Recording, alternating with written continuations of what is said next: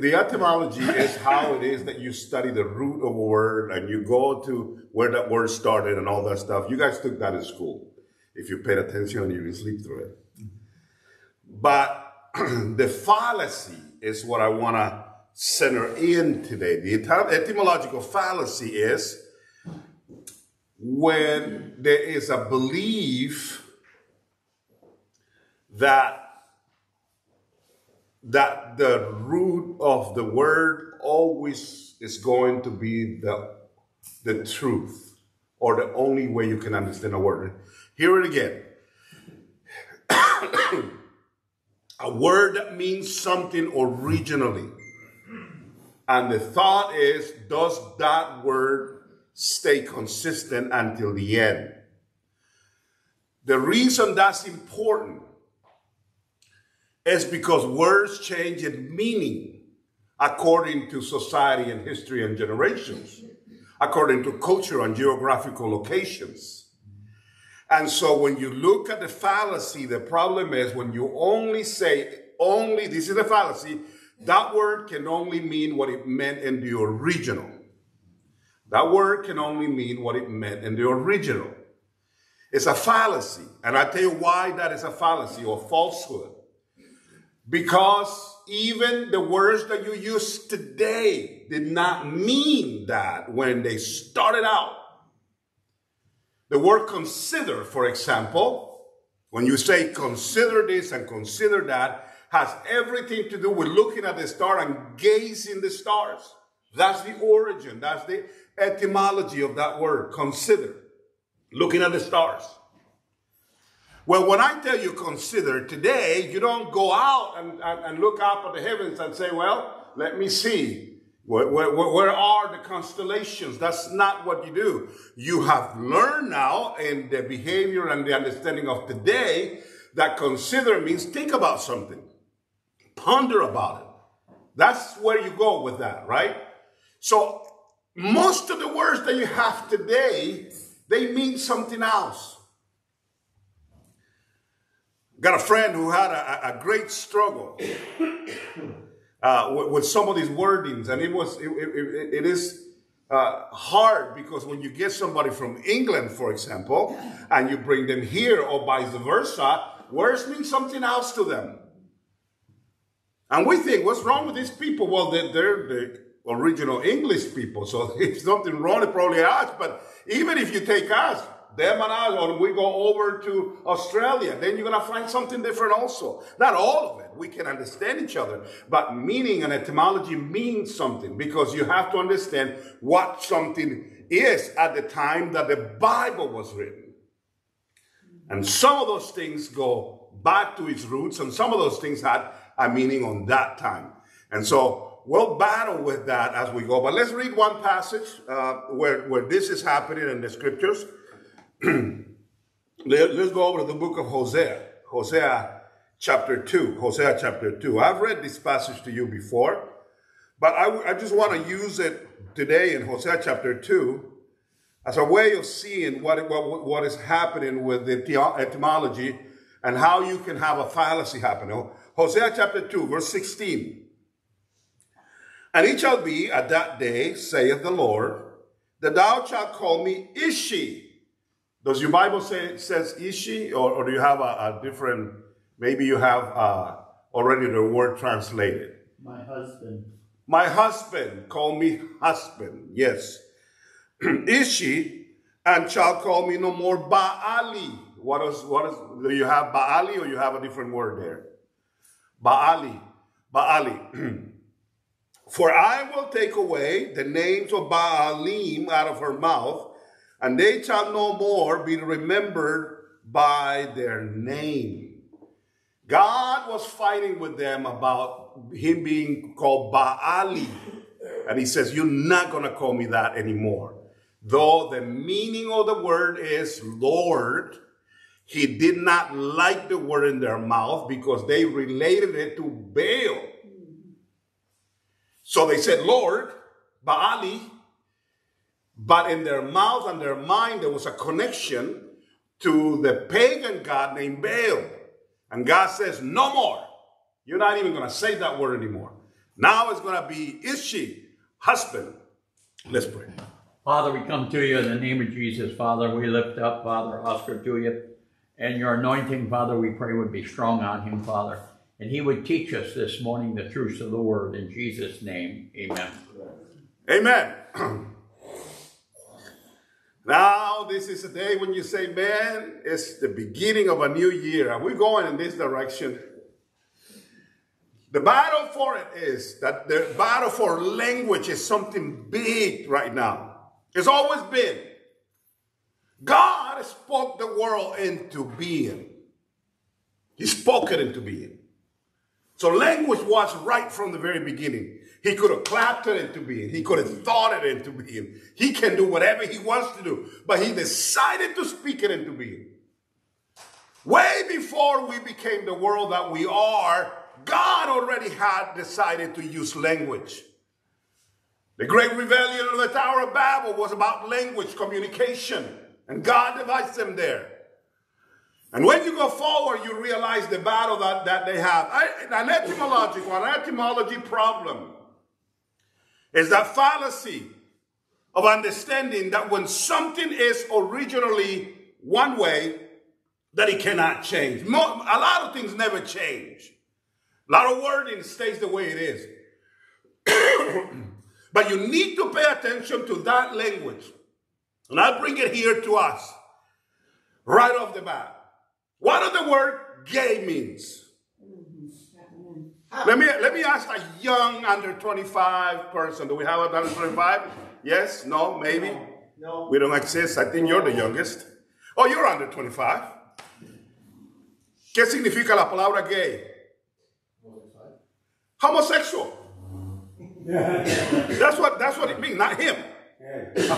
I mean that's what it means. Well, the etymology of that word is not homosexual. It means happy. It means somebody who's always making noise. That's gay.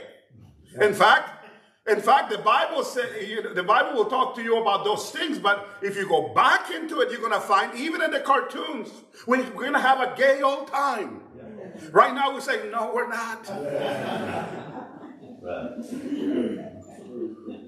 Why? Because the etymology of it changed. Yes. A group of people decided that happy and homosexual is interchangeable, therefore now it's gay. And young people do not even know what gay used to mean. You can go about it two ways. You can face it down and say, you know what? Gay means happy. I'm just going to use it anyway. Or you can understand that the world has changed. Yes. And you can fight that battle or understand that, you know what? Let's give that up. And let's use it the way they use it so that we can have a conversation about it. That is what God is doing there in the book of Hosea. That's what he's doing. He is saying, I know I can bring back the word Baali from you, but I don't want to fight over it. Let's just call me husband. That's what he said. So that you take away that word from your mouth and you don't keep relating it to a pagan god. Amen. Now, there are other words that we say absolutely not. We are going to fight and die over that one. The gospel, for example, has been redefined and redefined and redefined, trying to take it away. Rainbow. I refuse to accept rainbow being a gay signal. I refuse to even acknowledge that it exists. When did they decide it, and who gave them the right to take that beautiful deal that God did with Noah to let us know that he's not going to destroy us by flood, and to give us hope that all of a sudden we have to decide that it is their symbol? See, I decided I'm going to fight that. I don't want it. Why? Because the rainbow belongs to the Lord, not to them. Amen. They can have the word gay. And I don't care. It's not in here. It's not in the Bible. They can have it. But rainbow is God's thing. That's why you have to know the etymology of a scripture, the etymology of a word. There is a language fight trying to arrest from you. Let me give you one. What does adult entertainment mean? Pornography. Pornography. When did adult become synonym with pornography? So I had a certain age, you know, and that was good. And then I became an adult, so now I'm a pornographer. Huh? How did that happen? How did that happen?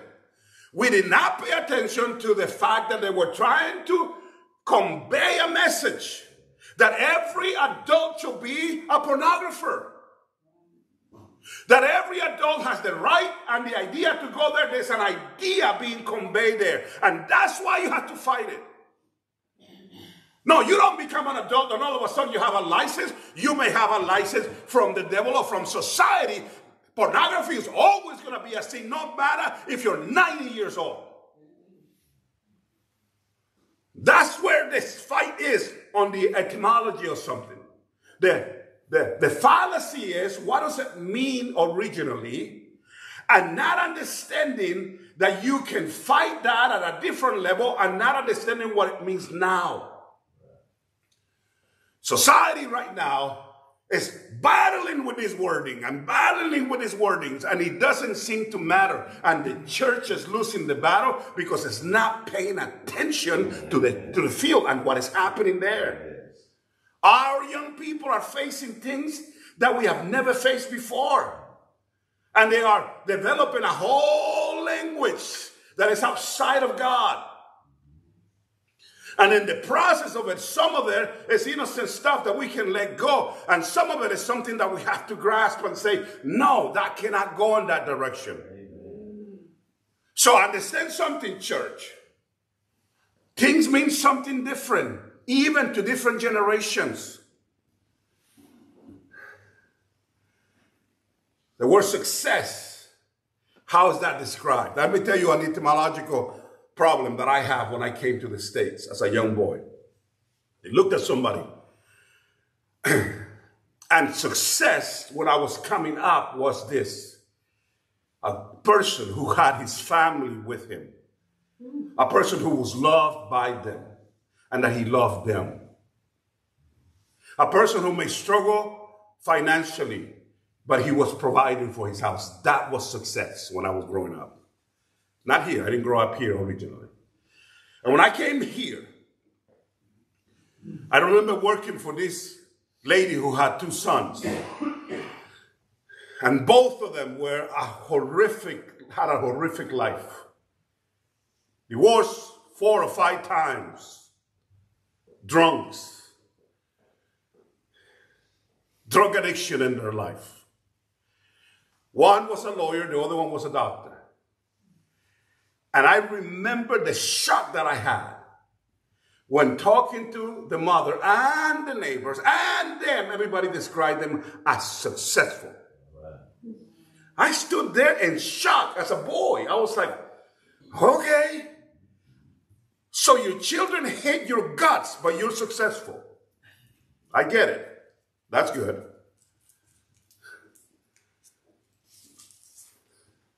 You are digging your own grave and going straight to hell, but you are successful. I understand it now. Now I understand that in a materialistic society like the Western mentality, success is the big house and the big car. Yeah. What a dumb thing.